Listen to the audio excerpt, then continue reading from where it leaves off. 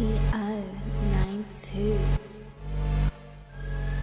What's going on, world? I'm DJ Swavor, and this is another episode of Ottoman Box Openings. If you haven't already, be sure you give me a follow on all the major social media platforms. My username is the same across all social media, so it shouldn't be hard to find me and give me a follow. But I especially want y'all to hit my Instagram page up. Go check out my Instagram page, look at my IG stories, like my last 3 pictures, show me that you rocking with this Ottoman Box Opening series. Now, the sneaker we're going to take a look at in this episode is a sneaker that Nike has really been trying to push hard lately. It seems like in 2018, Nike has a plan to really push hybrid model sneakers down our throats. With that being said, the sneaker we're going to take a look at today is the sunset colorway of the brand new Nike Air VaporMax Plus. There were a few colorways of this VaporMax Plus that released this past week, but this sunset colorway was the only one that really caught my attention. I'm still kind of shocked on how easy it was to just walk in a Foot Locker and grab a pair, but I guess I kind of misjudged the hype on this sneaker. Nonetheless, we got it right here on this Ottoman, and we're going to take a look at it in a second. But what I really want to know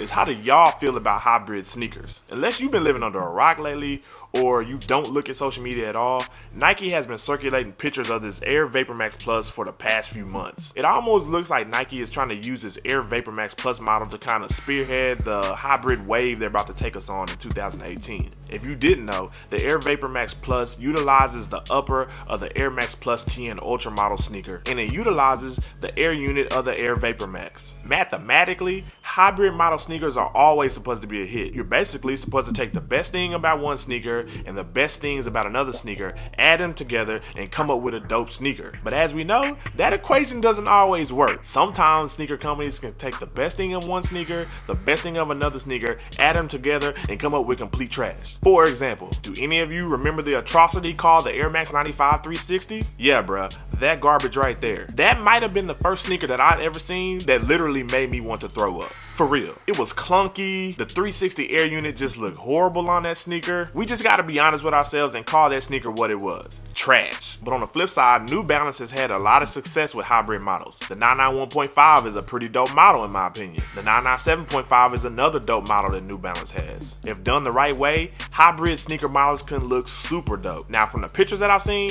this Air VaporMax Plus looks dope to me. It's the very first hybrid sneaker model that Nike is releasing in 2018, but as we know, it's definitely not the last. Even the most anticipated Air Max sneaker releasing on Air Max Day is a hybrid model. The Sean Wotherspoon Air Max 97-1 is a sneaker that pretty much everybody wants. It has the upper of an Air Max 97 and the midsole of an Air Max 1. So we know that Nike has that juice when it comes to making a hybrid model sneaker. I mean, from the looks of it, it looks like Nike is pretty much drawing that line in the sand and telling you to either get on that surfboard and ride this hybrid wave or stay your ass on the beach. What I do know for sure is that come Air Max Day in March, I'm probably gonna see a lot of people in that ocean on surfboards. Let me know down in the comment section how you feel about this kind of hybrid model sneaker movement that Nike is pushing in 2018. While y'all are writing y'all's opinion down below, let's go ahead and take a look at this dope sneaker.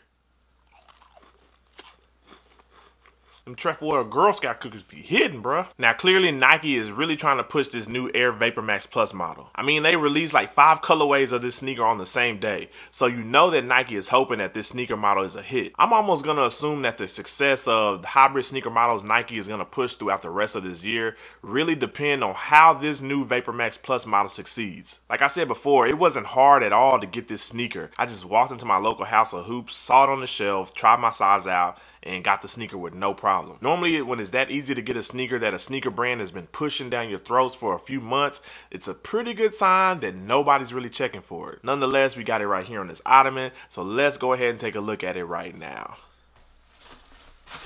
And this is the sunset colorway of the new Nike Air VaporMax Plus. I'm almost in a state of confusion, which has never happened to me before when I first look at a sneaker. Like, I'm confused on if I like it or if I don't like it. I mean, it's not ugly, but it's not the best looking sneaker in the world either, if that makes sense. I will say this though, the color gradient that they use on the upper of this sneaker is super dope in my opinion. The materials used on the upper is that of like a nylon material. It's not your fly knit that you would normally find on any VaporMax sneaker. I can already tell just by looking at it that as soon as I put this sneaker on, this nylon material is gonna fit my foot like a sock. One thing I loved about the Air Max Plus TN, and of course what I love about this sneaker, is that TPU cage that they have on the side of the shoe. The TPU cage is used for support for the sides of your foot, and it also doubles as the foundation for the lace lacing system on this sneaker. Another aspect that I'm loving about the sneaker is the 3M hits that go from the tongue of the sneaker all the way down to the toe box. In my opinion, you can never go wrong with the right amount of 3M on a shoe. I know none of y'all are blind, so it's easy to see that this sneaker utilizes the sole of the VaporMax sneaker. Normally on a VaporMax sneaker, the air units on the bottom are normally in a white color, but a white air unit on this sneaker would not look good at all. I love how they blacked out the air unit of the sneaker to match the black midsole of the shoe, and it's also a nice complement to the oranges and the yellows that you see on the nylon upper of this sneaker. The inside of the sneaker completely mirrors the outside of the sneaker. You have the same black air unit on the bottom of the sneaker, a black rubber midsole that transitions into the black plastic TPU cage on the side of the foot, as well as the same sunset gradient color on the nylon upper. One of the dopest aspects of this sneaker is the VaporMax branding on the heel portion of the shoe. If any of you have ever owned an Air Max Plus TN Ultra, you know that branding right there normally says TN Air. With this being a hybrid model of the Nike Air Plus TN Ultra and the VaporMax sneaker, I love how Nike did a play on right there and using the VM Air, which of course stands for VaporMax Air. Y'all know I love little weird touches and nuances like that when it comes to a sneaker. Whoever came up with this idea of branding on the heel portion,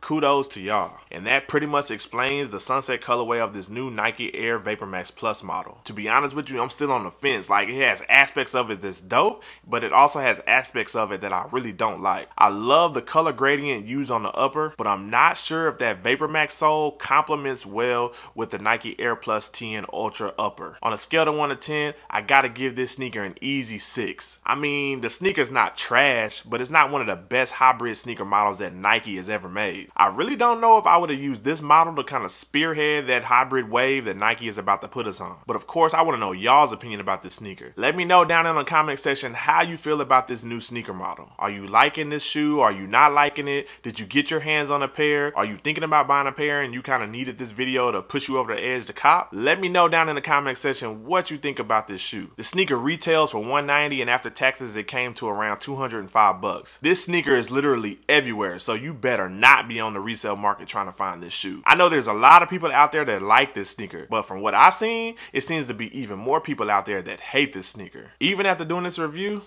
I'm still kind of confused on how I feel about it. And this is the sunset colorway of the brand new Nike Air VaporMax Plus.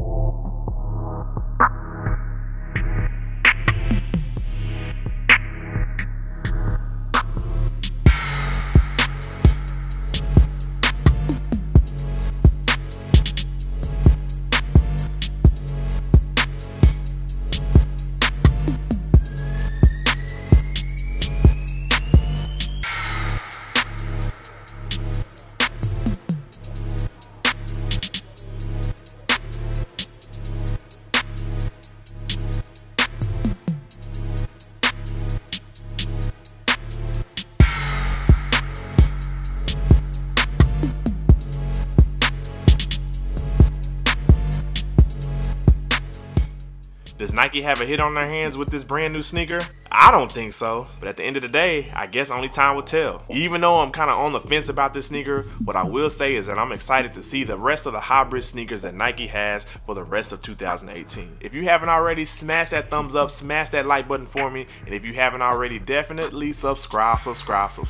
And when you subscribe, be sure to hit the notification bell button next to the subscribe button so when I post something on YouTube, you get it first. Once again, I am DJ Swavor. This has been another episode of Ottoman Box Openings, and until next time, peace.